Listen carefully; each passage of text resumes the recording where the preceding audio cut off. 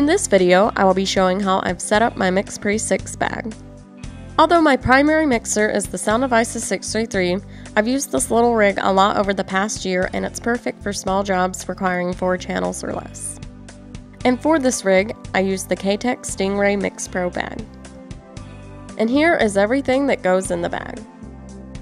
The Sound Devices MixPre 6, 2 Lectrosonics SRc receivers, Tentacle Sync box, Sennheiser G3 transmitter, Sony MDR7506 headphones, Audioroot battery distribution system, NP battery, tape accessories container which holds different tapes and accessories for miking, a Sharpie and pen, and all the necessary cables needed to power and make everything work.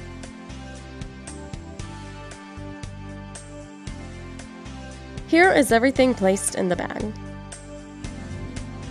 The MixPre 6 is Velcro strapped into the bag. Usually channel 1 is for my boom mic, so I have a short XLR cable plugged into input 1, which makes it easy to access input 1 and plug in my coiled XLR if I'm doing E&G style work. The SD card is located at the bottom of the recorder under the battery adapter. This bag makes it easy to access the SD card.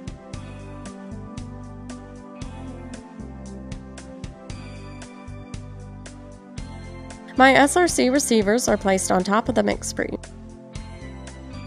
There is no separation in this bag, so I use a transmitter ankle strap and place it in the bag to give separation from the recorder and the receivers. Usually channels 2 through 4 are for my wireless lavs, but occasionally I use channel 1 for wireless boom or a 4th lav. My Tentacle Sync box is velcroed on the side of the battery distribution. The Tentacle Sync is used to generate timecode on the MixPre since it uses external timecode. The Sennheiser transmitter is hooked to the left side of the bag. This is used to send audio out, either to use as a camera hop or IFB. In the past, I've also used a splitter cable to send audio out to both Comtech and transmitter. My headphones are clipped to the right side of the bag. The access headphone cable goes in the front pouch of the bag. The Audioroot system is clipped on the front of the bag. I have an adapter on my MixPre so I can use the NP battery to power it. This battery distribution is overkill for this small setup, but it works great. Since I'm powering 3 things from the battery, they all have their own switch. The NP battery is stored in the front pouch. Also in the front pouch are my additional accessories, the pen, Sharpie, and tape container. And that's everything located in the bag.